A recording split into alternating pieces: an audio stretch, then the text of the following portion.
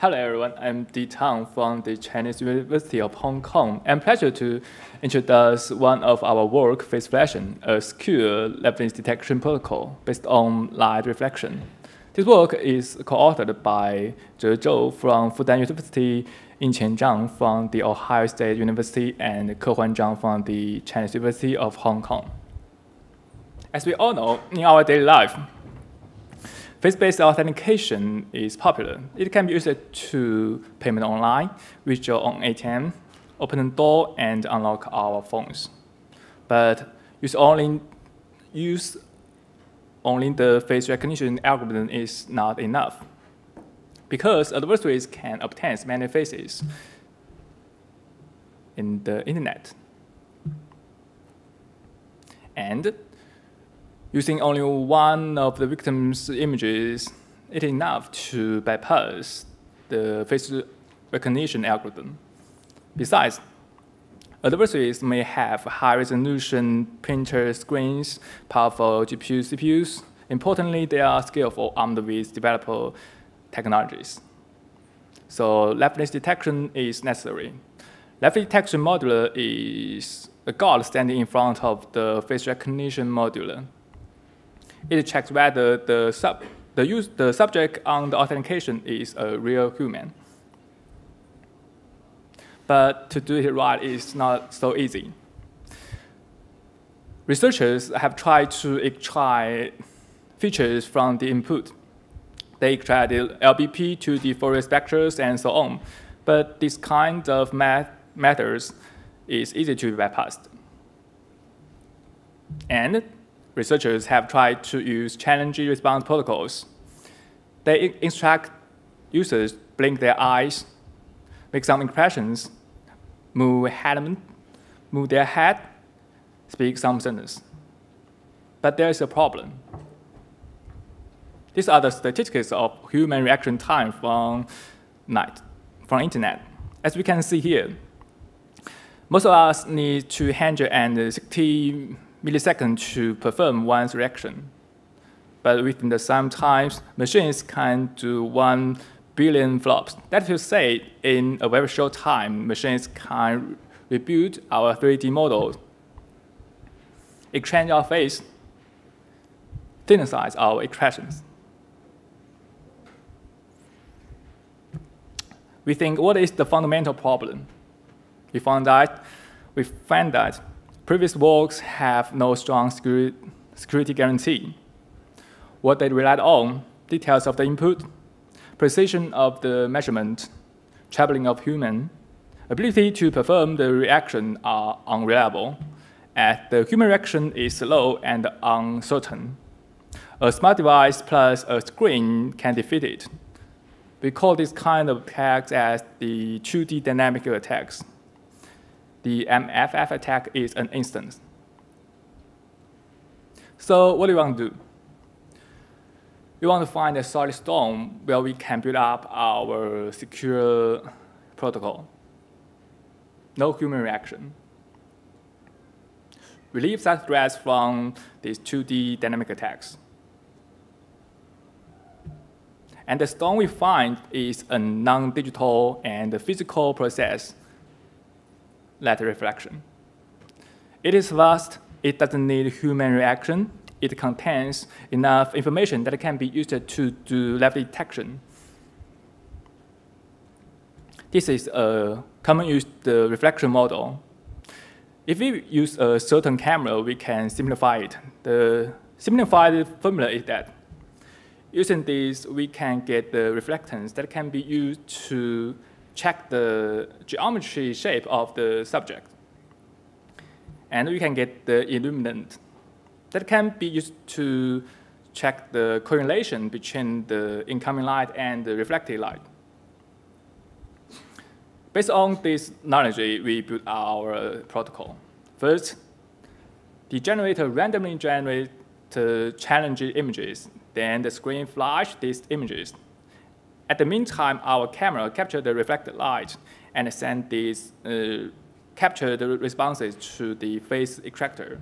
The face extractor extracts face and sends the face to time, face, and expression Wi-Fi to do the final decision whether the subject is a real human.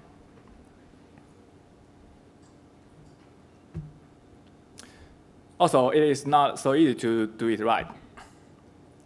There is the problem.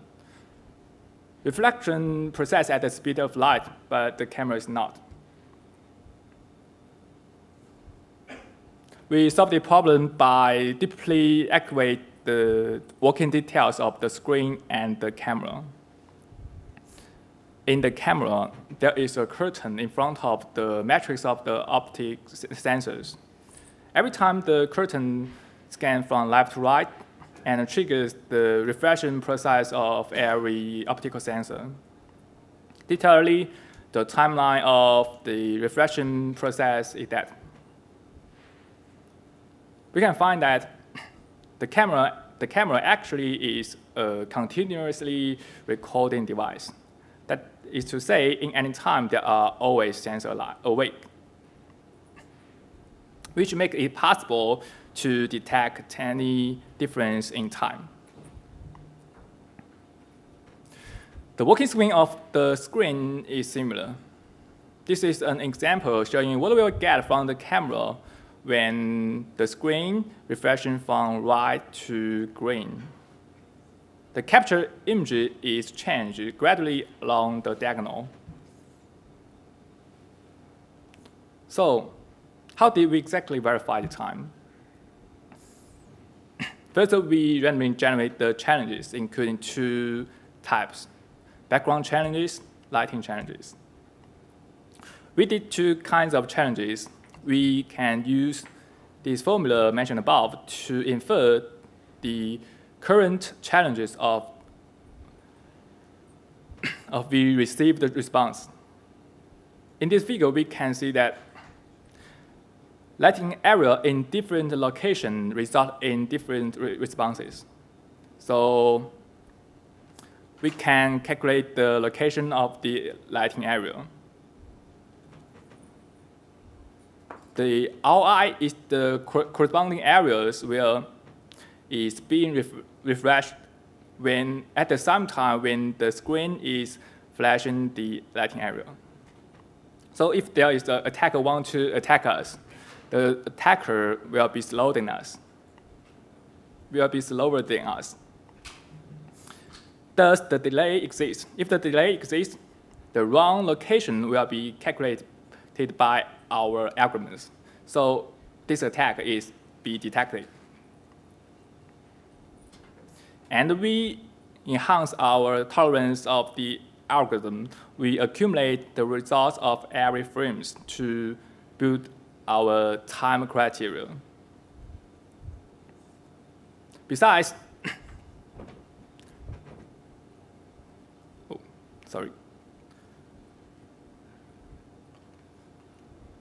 Besides, we also do the verification on face. First, we get the reflectance of the subject.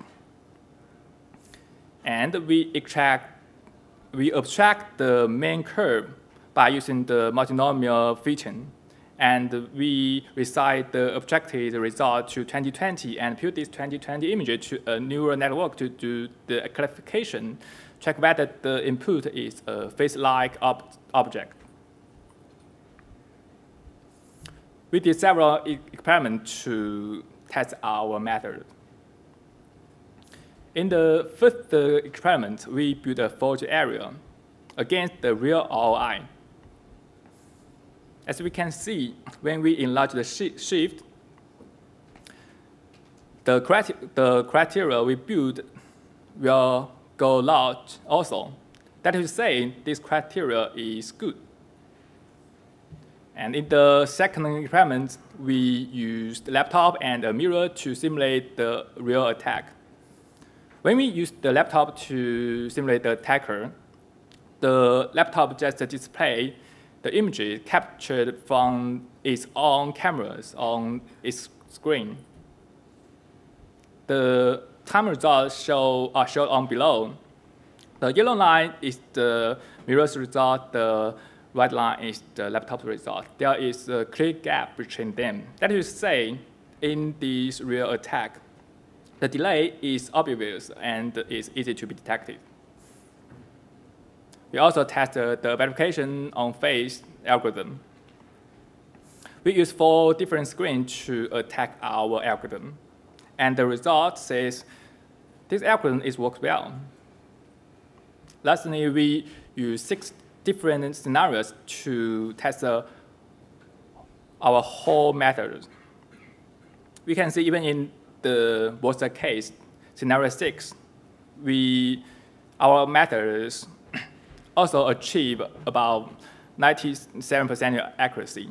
In this scenario, we invite our participants hold the tester phone and walk down a slope during the night. The illumination of this scenario is worse and the vibration is intense, which say that our method is robust. All in all, our methods relieve the threat from the 2D dynamic attacks and drive the adversary to launch 3D dynamic attacks, which is complex and expensive, even though we may not handle the 3D dynamic attacks. But we can combine the albedo curve to handle it, which deserves another paper. Yeah. Our implementation just uses 8 different colors, but we think it is enough. Our method needs 7 seconds to collect enough responses. Actually, 3 seconds is enough. We think this time is acceptable. Next step, we want to merge our methods and the current face recognition algorithm to further enhance the accuracy and the robustness. In summary, we propose the face flashing protocol. We use a new methods to do the verifications. We evaluate our prototype. Thank you.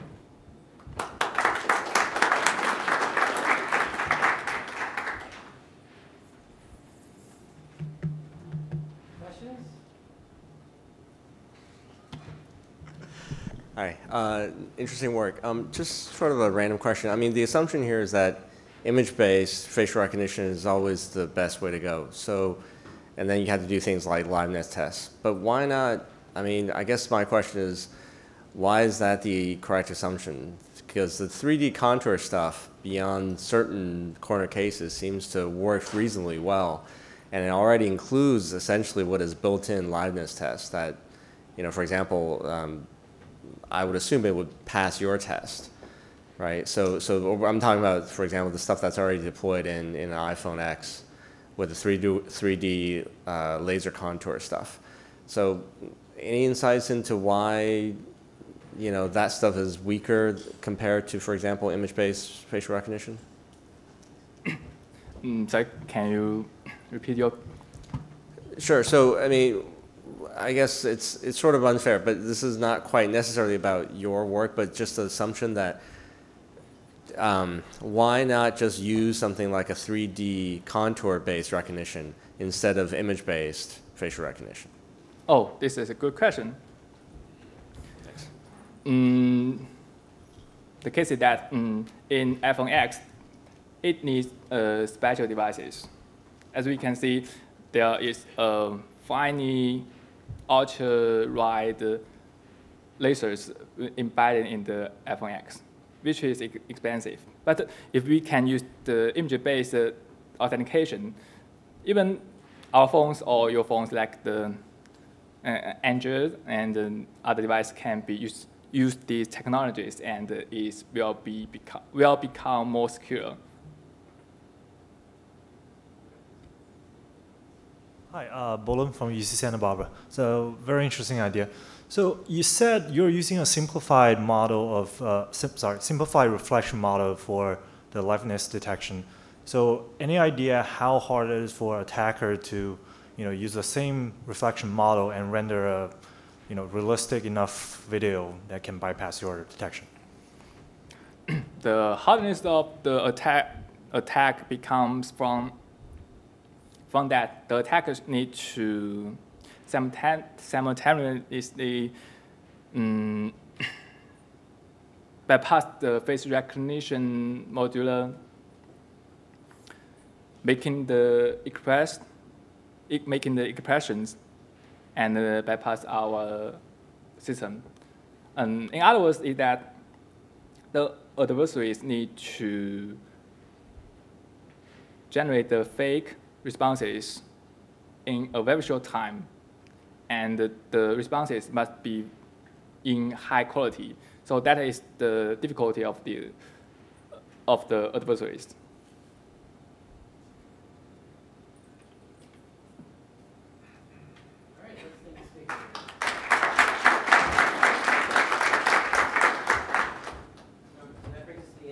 I just have one quick announcement that there is the student travel grant meet and greet. So if you got a student travel grant, go meet your other student travel grant recipients.